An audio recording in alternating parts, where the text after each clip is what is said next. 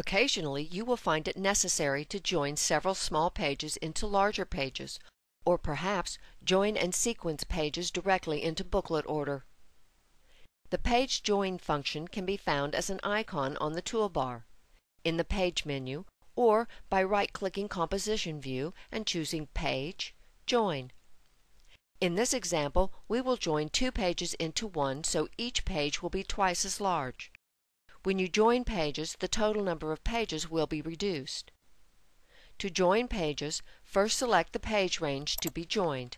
We selected all pages by pressing Ctrl-A. Now click the Join tool.